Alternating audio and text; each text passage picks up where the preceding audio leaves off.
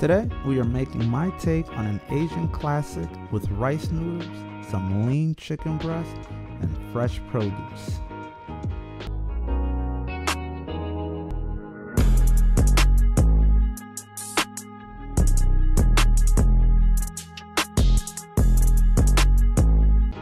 After getting my water to a boil, I'm actually going to shut the fire off and place my rice noodles to rest in the hot water for about 15 minutes.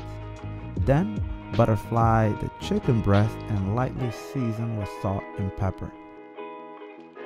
I like to use a rolling pin to make sure those ingredients get in there, as well as cut the chicken into strips, assuring an even cook.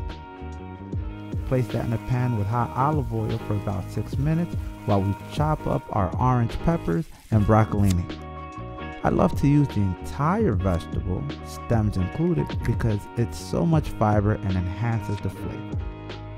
After your chicken has a light sear on it, place your raw veggies as well as some soy sauce right in the pan.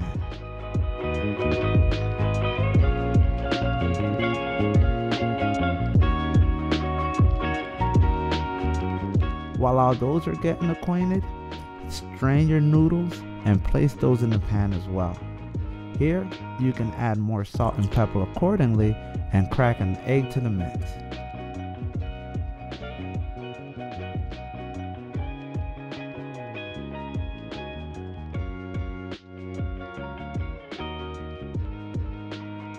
Serve with the lime and enjoy, friends.